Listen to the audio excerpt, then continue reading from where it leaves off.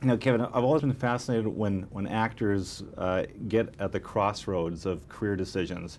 Now, when you left college and you were working in a marketing firm, you know, what was the defining moment when you decided, after about a month or so, no, this is not for me? I actually remember it. I remember a guy had completely misled me on the phone, and then took issue with me. And I remember asking him 2 or 3 times, "Are you sure this is what?" He goes, "Yeah." Then he came in and he just played a game with me. And I went to the owner and I said, "You know what? This guy is screwed. This guy is a punk." And he said, you know, he said, "Well, you know," said, "Look, we're in a business where the customer is always right." And I looked at him. I said, "I work for you." I said, "I took this job. I was so excited. That means I wouldn't let anybody take advantage of you. I'm like working for you. And you just said that to me." And I thought, you know what? The customer is not always right. Sometimes customers are asses.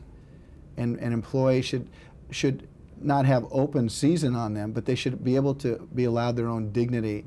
And you as an employer should back up your employee. And I thought, that's how I'll always be. And I ain't going to be it here for you. I'm sure service people around the country are applauding you right now for that statement there. Well, I believe in it. Okay. Well, a question about baseball. You know, there are a lot of actors like Billy Crystal, George Clooney, who played ball either in high school or college and didn't go on to the pros. At what point in your life did you realize that a pro career was not going to happen, and how traumatic for you? It wasn't traumatic. I realized in high school probably that wasn't going to happen, and then I realized later in college that maybe it could have happened. And so I had a thing where I didn't think, because I went to 4 different high schools and I wasn't going to ever be a drafted kid into a college, major college. And then I started to kind of bloom physically and everything else, and I knew the game. And I realized, you know, I might have been able to play on, but I'll never know. And when my decision to become an actor was fraught with, well, I hadn't done school plays and hadn't done that, maybe I can't go on, I thought, you know what? I'm not going to have the same thing happen to me twice. I'm going to, if that's what my dream is, I'm going to follow it through. Okay, question about locations in this film.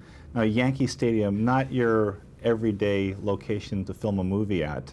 Did you notice a difference in the way the crew acted shooting in that area? We acted with the proper amount of respect because it was opened up to us through Mr. Steinbrenner, and so naturally we went to it with a sense of respect. But I like to think the crews that I work with handle that all over the world, because wherever we go, we're a guest, and if you're a guest, you should act like it, and that means you have to pay attention. But eventually we had to do our job too, but we never lost sight, and they took good control of the situation while we were there.